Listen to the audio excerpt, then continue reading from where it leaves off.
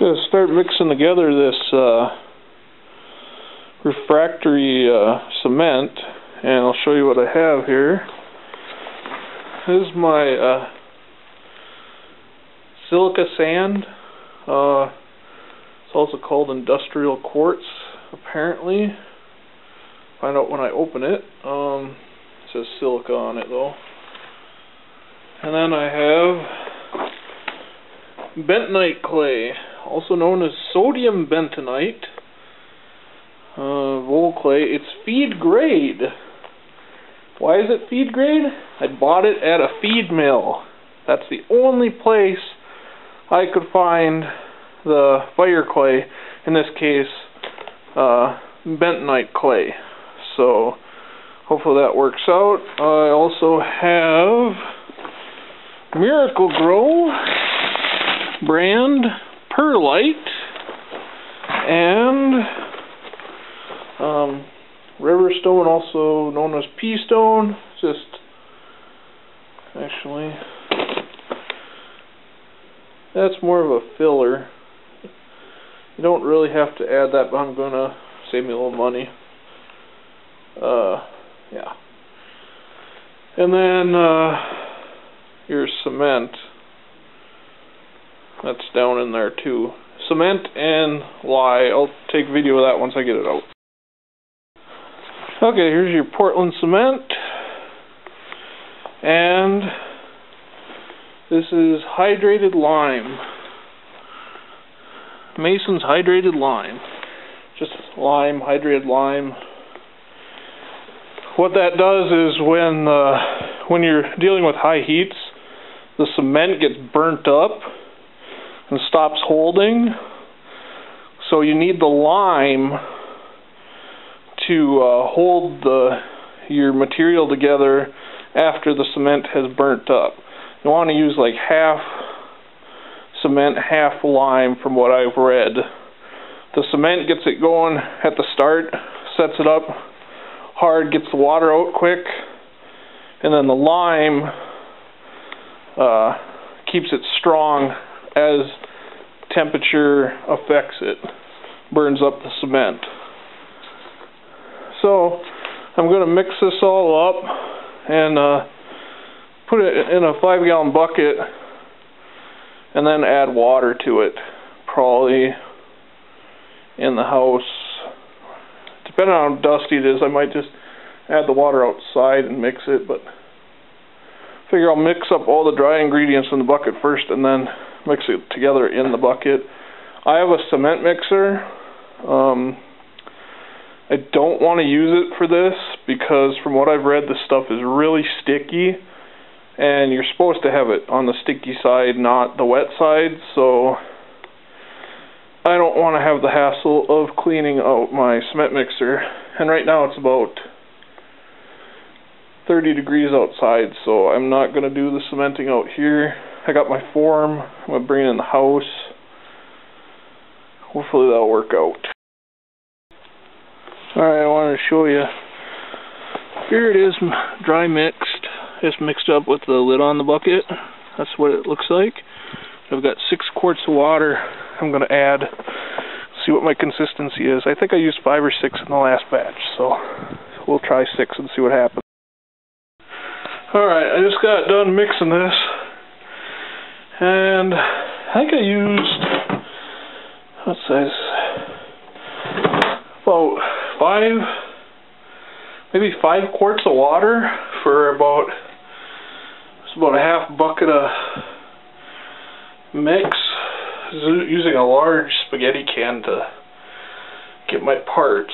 Anyhow, that's basically what it should look like. Here's my form I did. Just plywood bottom, 2x4, and some 1/8 inch chip to make it high enough. Just use some scrap I had sitting around. As you can see, I marked out my pipe locations on the bottom, and I have screws to hold my pipes up so that I'm getting insulation underneath. In this case, cement. Here's my pipe.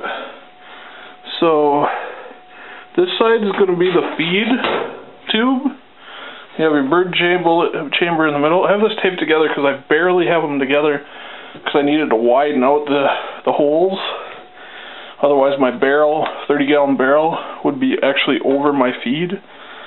So crinkle side up.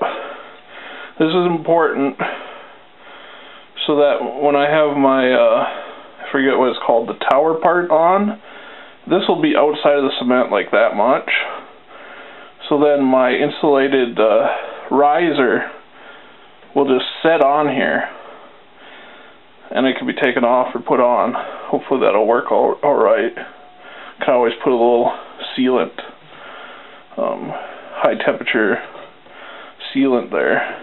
But anyhow, so the screws in there are just to keep it off the bottom. Hopefully don't have to use too much cement. This stuff is not the easiest to mix in a barrel. Tell you that right now. I'm kind of second guessing the not using the mixer. Anyhow, I'm going to start putting it in. Okay, I just wanted to show you. I tried to dump the barrel, and a lot of it came out. It's a good 4 inches still in there. But I wanted to show you the correct consistency. This is what you want. You see how I dumped it? It ain't puddling or anything. It's kind of keeping its form. That's what you want for your water content. That's a good mix right there. You could go waterier or a little bit drier, but either way it just goes faster or slower, and this is about what you want. So if you can get that, that's what you want. Okay, here's after 2 half buckets. Leveled it out. I pushed the pipe in, kind of placed it how it's going to sit.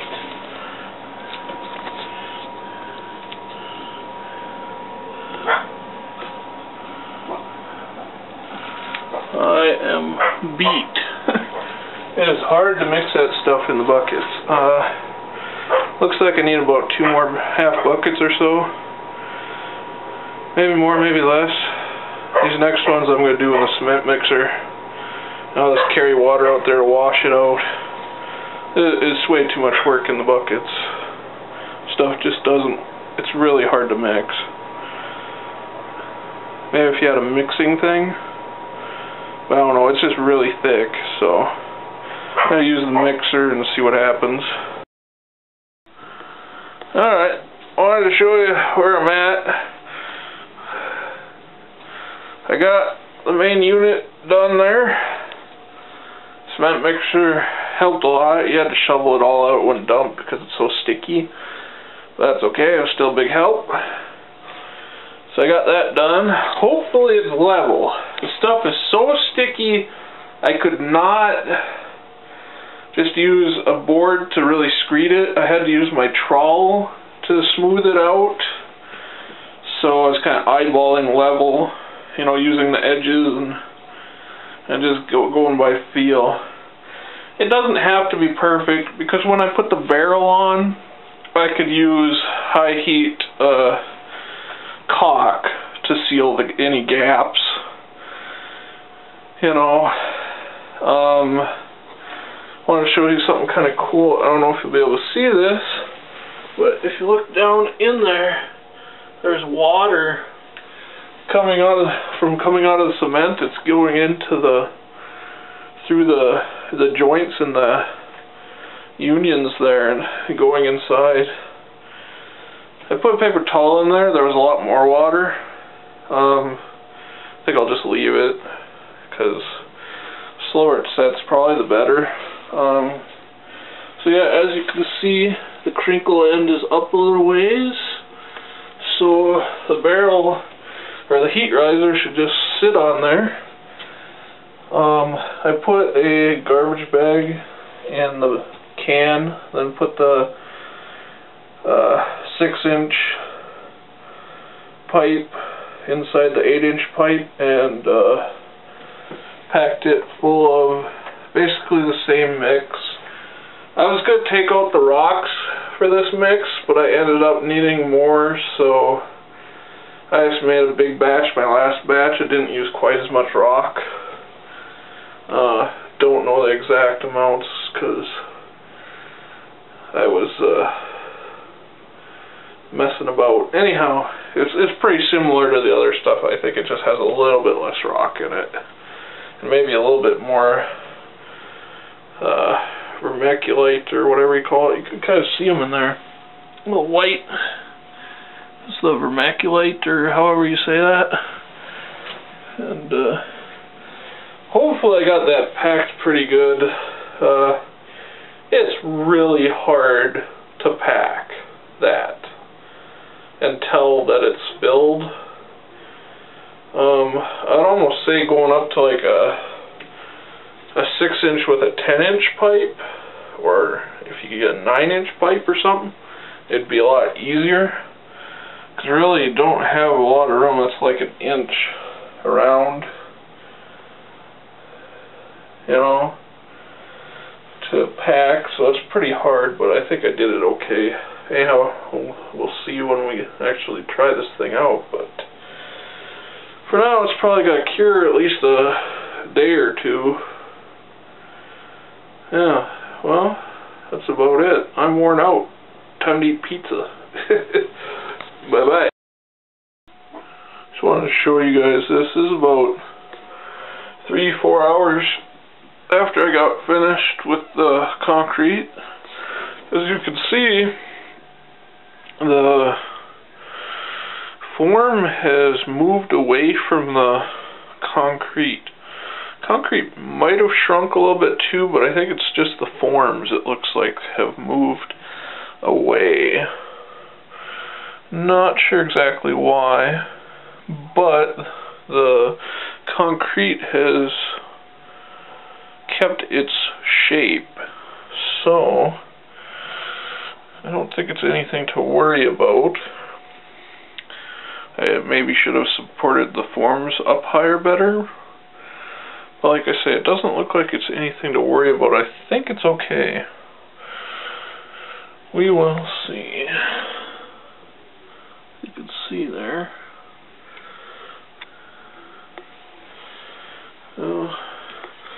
See how it's dried out there? It's turned a white. I think that's from that silica sand. It's really a white color sand. Better get out of here. The cat wants to come in. I don't need footprints. So, yeah. Just want to show you that. Okay guys, I got my 30-gallon barrel here, and I'm going to have my exhaust right off the bottom of the barrel instead of as part of the stove.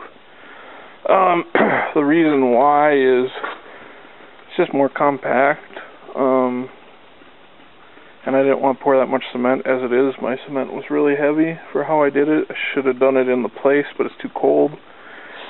So, anyhow, I was going to use this Volkswagen adapter, barrel adapter. Problem being, on the 30-gallon barrel, the rib is right here. So I don't know if you can see this. I have a hell of a gap. See? What I'm going to try to do is just dent this down a little bit, flatten it. If that doesn't work, it doesn't matter. I'll just screw it on like it is, because I'm going to high temp caulk underneath here anyhow, so I'll just fill in that gap. But I thought of just drilling a hole in the barrel and doing it that way, but this is a much neater option if I can get it to work.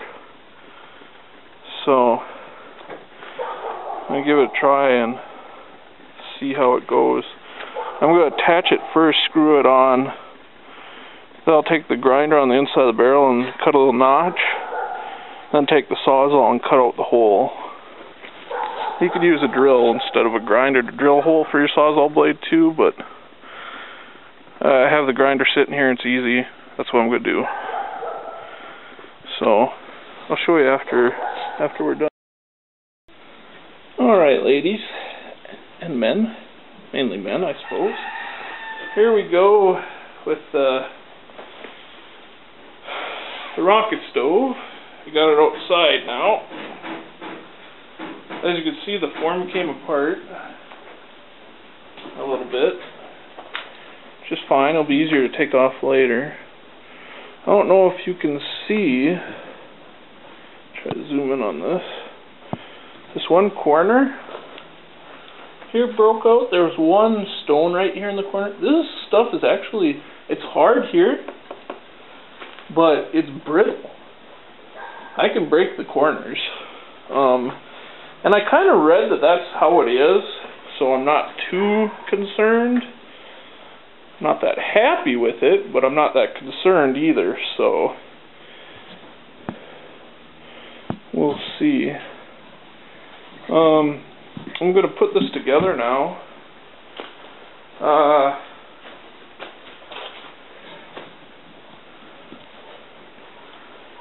Did have a few issues with the stack. As you can see, not perfect. I got a big void there right at the beginning and a few other ones. Since we're going to caulk this down anyhow with 2000 degree high temp caulk, I'm just going to fill that in with caulk. See if you can, and hopefully that'll take care of it. It seems like the rest of it's pretty good. I should have flipped it upside down and done from the other end. Probably wouldn't have had the problem, but I think the next one I'll do, I gotta read a little, but I would try just cementing the end shut, like the first inch or so, and then pouring the vermiculite in there, so it's just solid vermiculite, and then cementing the other end shut. I think that would work just as well and be a lot easier, but I'll have to read and see if anybody's done it, and see if anybody has anything to say about that. So now I'll grab the caulk and I'll caulk this up and put it together. And I got the barrel just about ready too, so I'll throw that on there. I just have it on this little cart because I'm going to wheel it out and try it out here in the driveway before I use it inside. So I just glued the adapter onto the barrel. I would have showed you, but I'm in kind of a hurry. This stuff actually sets up really fast. It's furnace cement. It takes like an hour, and then you can use the stove. It says to start at low heat, but I mean, that's quick. All I did is, I'd already cut out my hole. I used 4 screws to hold it down. Took them out, took the adapter off, and caulked around the hole, put it back on, and then put all my screws in, which squeezed the caulk out, so it's got a nice good seal. So I'm going to do this now. This is black. I think it comes in several colors.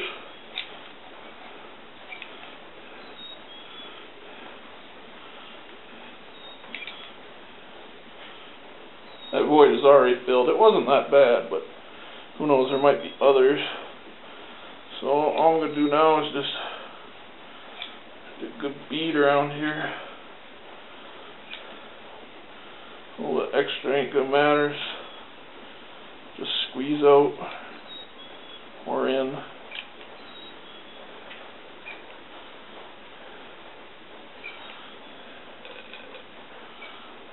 Might as well use it up.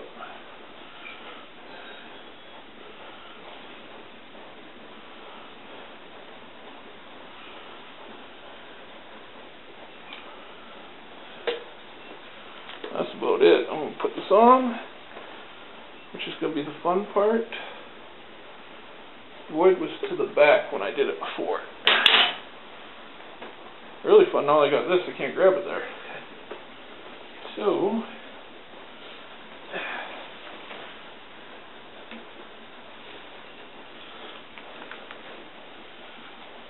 look down it to get your center.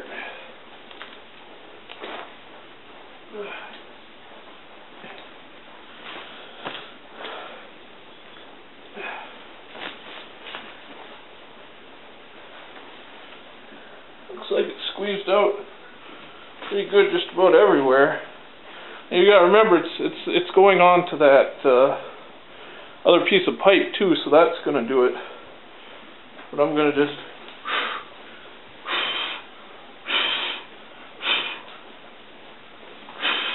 should clean this off before I did that. This is just creating a gasket, ain't gonna matter.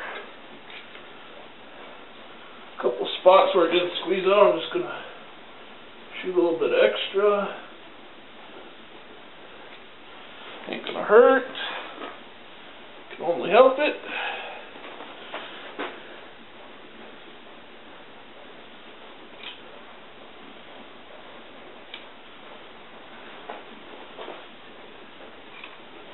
Might as well use the stuff up. You got it open. Probably won't be good the next time. Just use it up.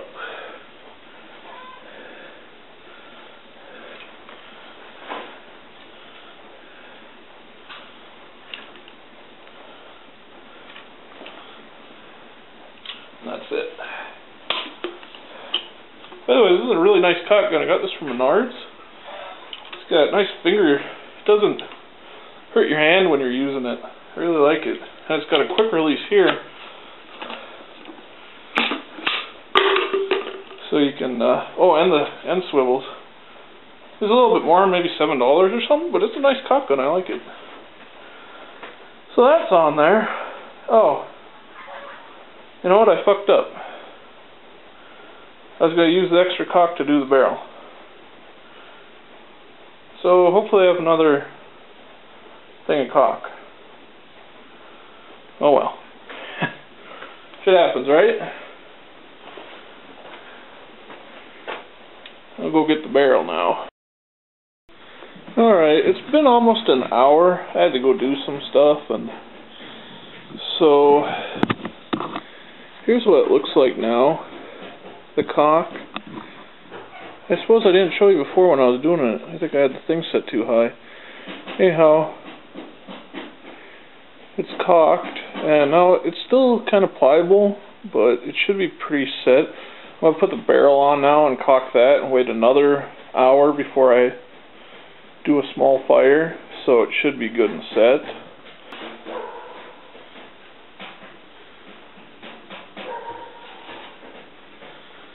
And since we do have our chimney exit on the back, you can very easily figure out our center better before caulking. Not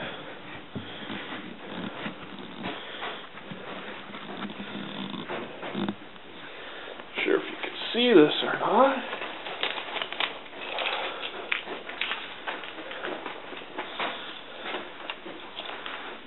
See?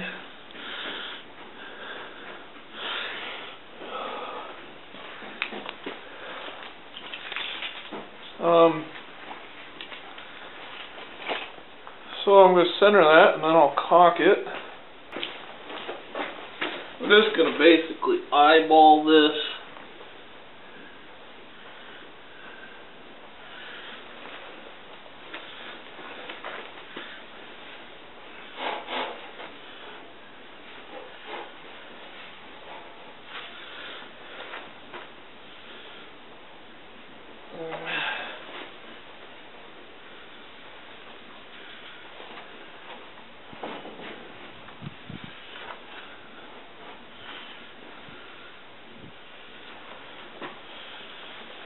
Right around there, I'd say.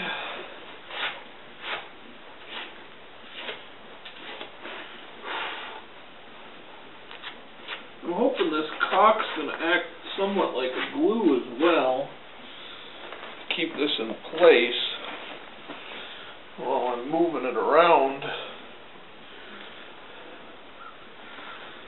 As you can see, I really don't have much room. I made this form just for this barrel, 30-gallon barrel. That's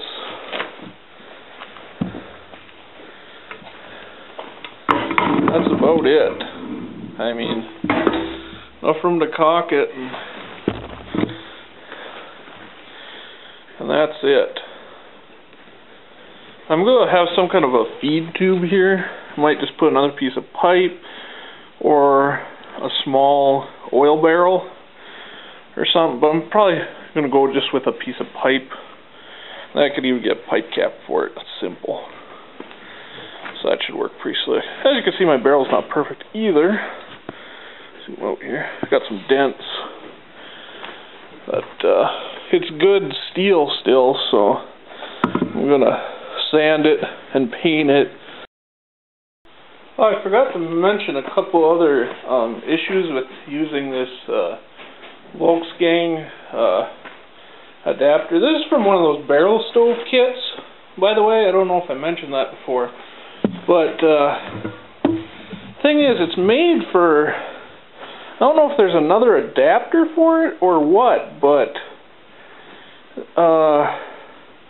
the stovepipe has to go on the wrong way. It has to go on this way. The crimp side should always go into your stove first. And on this I can't, so I'm going to have to jerry-rig something after this elbow. I could maybe force the crimp in if I made a little cut out of it or something, but I'm not going to worry about it right now. I'll deal with that later. For right now, I'm just going to use it like this. I'm not going to put another piece on either because I can't really attach this piece good. It's just loose here. But for just a test burn, this will be okay probably. Or I'll just set another, I might just set another piece on here. Anyhow. Oh, and there was a damper. And you couldn't take it out without, I had to grind it off to be able to pull it out. And it left 2 holes. So I just filled those up with the high heat caulk, 2 one there and one on the other side. So that's that. Next video will be a test burn.